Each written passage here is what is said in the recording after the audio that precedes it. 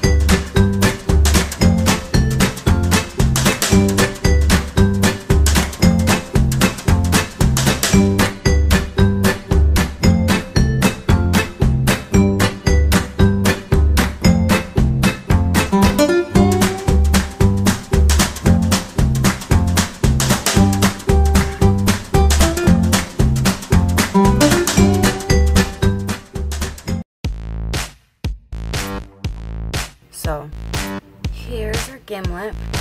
I'm ready for my close-up. But I gotta say, this turned out really good. I wish my nails were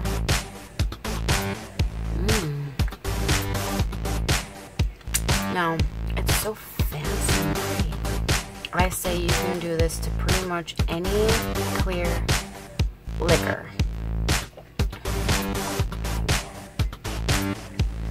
You're getting bombed tonight, cause the feeling's right. Thank you everybody for joining me on this edition of It's 5 O'Clock Summer. I will be doing a live this weekend, as long as I can get on to YouTube and do the whole live thing. Oh, I got some cool. I will be on. Damn it, I got a lot of stories to tell you. Happy hump day, everybody. Peace, love, and happiness. Bye.